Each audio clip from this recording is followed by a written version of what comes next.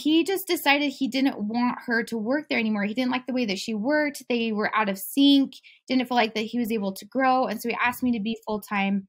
So I did step in full-time. But when that happened, though, he didn't communicate with that office manager what he wanted, his expectations, what wasn't working, what was working. There was no communication there. And so when I came in full-time, it was a complete shock to her because he was supposed to communicate that with her. And so she kind of just got kicked out, and I hated that. And that should have been my red flag, but I didn't take it like that. So stuck with it. And, you know, things just kind of kept progressing in that downward spiral from there. We decided to open a second location. And so suddenly I was over 2 locations. And again, dumpster fire situation, opening up that second practice. Was it a de novo or a acquisition? It was acquisition, I guess kind of de novo in a way, though, because it was a dead practice. Okay. It had been sitting for about 3 years. So the location was there. There were patients, but they hadn't been seen for about 3 years. So I guess, a mix of both. Yeah.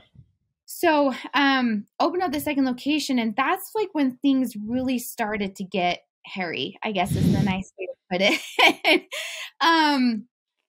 When I was meeting with him, we would make decisions, and when I would go to the second location, he would completely do the opposite of what we decided on. And so I felt like I was constantly between a rock and a hard place.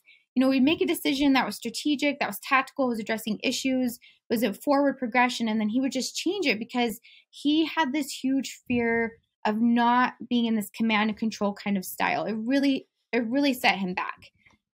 The other problem too is that the practice he had merged with, they were partners.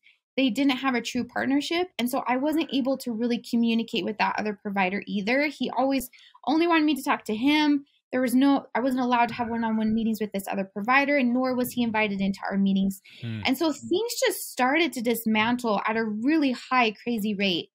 So in 2018, my husband got his notice that he would be going on the deployment that following October. And so we just kind of took that like, you know, I think this is our sign that we need to make a shift here. We just need to be done, because I was soon going to be a single parent to 3 babies.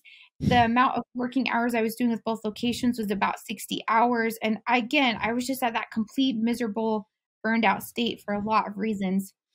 So by January, I turned in my notes and I was done.